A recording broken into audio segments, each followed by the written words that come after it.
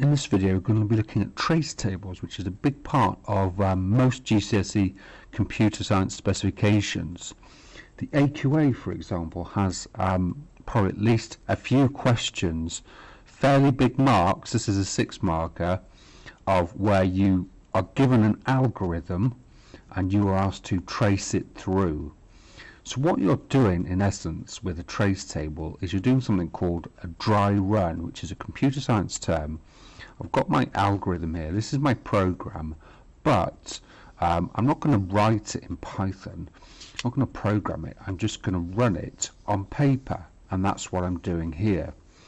So what I've got in my algorithm is I've got my array, I've got a variable called sorted, which is Boolean, then I've got a variable called I, then I've got a variable called T, and you can see my array listed out here with the 3 elements, array indexing starting at 0.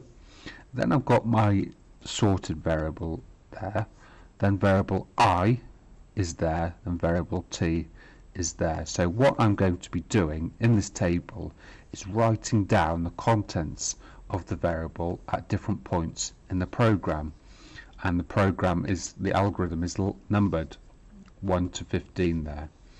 There's lots going on in this algorithm. I've got while loops, I've got some conditions going on there, and variable assignment, and I've got an array. So my job for 6 marks in the exam is to trace this through and to fill this table up. So start with looking at that. What have I got? Array 416. Those values have already been written there by the exam board, and sorted equals false, that's already written there for me. So I'm going to start on this second line here, this is where I'm going to start writing. So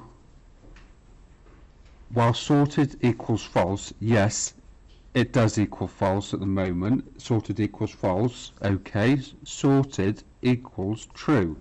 So first thing I'm going to write is true in there. Now I equals 0.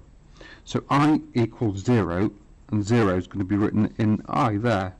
So I'm recording the contents of the variable. So at the moment sorted is true and I is 0. Well, I is less than 2. Yes, it is. 0 is less than 2. If array I plus 1 is less than array I, then, right, let's look at that condition there. Array I plus 1, okay, I is 0, so I plus 1 will be 1 there. So if array I plus 1 is less than array I, yes, 1 is definitely less than 4, then T equals array I. So array I contains 4, so T will now contain 4, and I'm going on to a new line here, okay. What I recommend is if you get into an indentation there, that means that you need to start a new line on your trace table. The way you're going to be marked for this, if we look at that, 6 marks, how does that break down? Well, that's, could easily just say it's per column, 1, 2, 3, 4, 5, 6. So really, actually, try and put it on the right line, but as long as you've got the correct values in each column, you're going to get a mark for that. Right, so array I equals array I plus 1. Right, let's look at this. Array I, that's 0, equals array I plus 1. So array I plus 1 is 1. So array I is going to equal that now. So 1 is going to go in there. And array I plus 1 equals T. So T contains 4. So 4 is going to go in there. And what we can see is that looks like that's been swapped. Okay, there's a bit of a swap going on there. And finally, sorted is now equal false. So sorted has gone back to false. Okay, and if I equals I plus 1.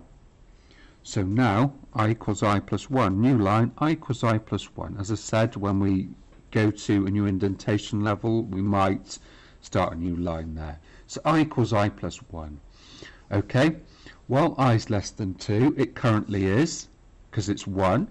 Okay, if array I plus 1 is less than array I, so I plus 1 contains 4 and I, so that condition is no longer true, because array this element is larger than that element, it isn't less, so I can ignore all these 4 lines of code there. I can go down to here, I equals I plus 1, so I simply write 2 in there. Now I'm going back to this while loop. Okay, while I is less than 2, well, that it isn't anymore, it isn't less than 2 anymore, it is 2. So that means it isn't less than 2. If that was less than or equal to 2, then I still need to do that, but now it isn't. So what I do now is I go back up to here. So while sorted equals false, yes it does. Okay, sorted equals true. So as I said to you before, I'll start a new line here because I've gone to a new indentation level. Sorted equals true. I equals 0. Okay. While I is less than 2, yes it is. If array I plus 1 is less than array I, well, that hasn't changed, so that it still doesn't meet that condition. So we can ignore these 4 lines of code. So go straight down to here. I equals I plus 1, 1 in there. Well, I is less than 2, yes it is. I equals I plus 1, 2. Now I go back up to here. While sorted equals false, it no longer is, it's true. So I have now finished my program. I've now finished my dry run.